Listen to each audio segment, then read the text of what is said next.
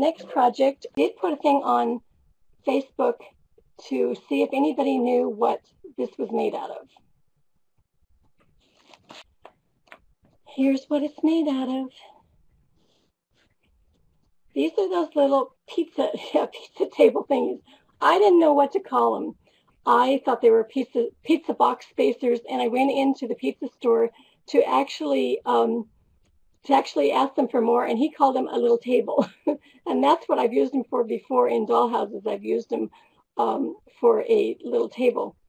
But these are actually what they put into with a box of pizza, so that when the other box, when the lid goes on top, it doesn't smash the pizza.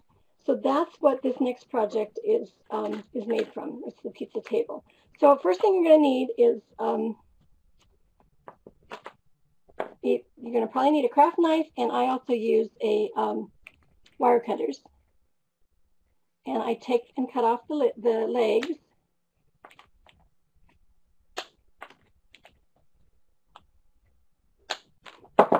And then I just kind of trim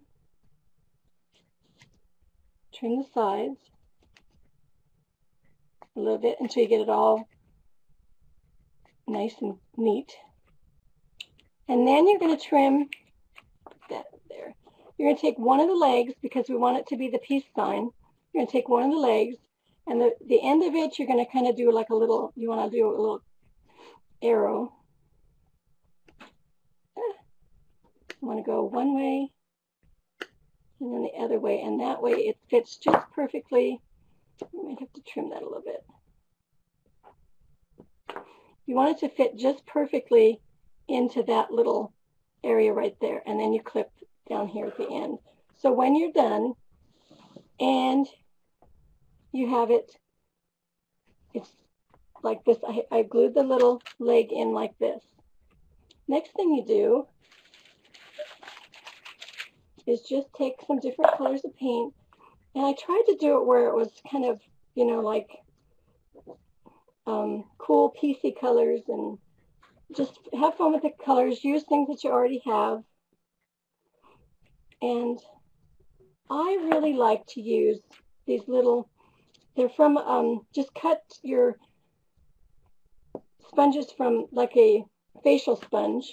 In fact, this one's already been used on one end, but I just cut them into little pieces, and I just start to tap on my colors.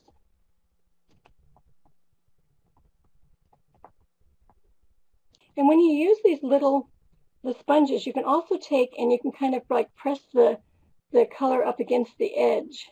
Designer secret. Press it in.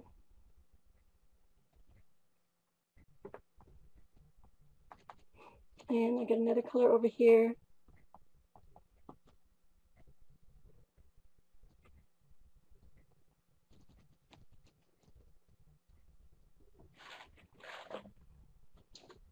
And get some black on here.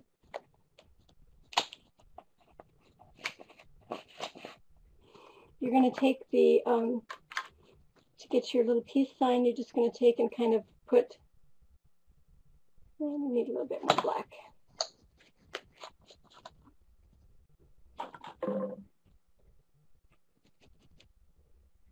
And just go over it to create the peace sign.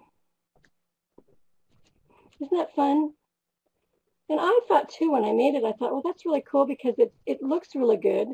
Kids will have fun with it. And the peace sign is so popular right now. And of course, it would need a little bit more paint. And I have one that's already painted on. And actually, what I did too at this point is I sprinkled in some glitter.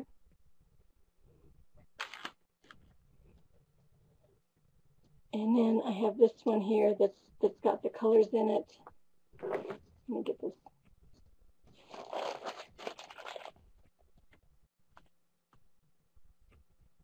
There we go.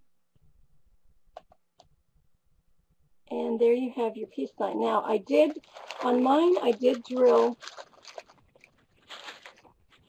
I don't see my 3D, my Sakura 3D lacquer, but that's what I put in it, was the lacquer. And it was cool because I just filled it in.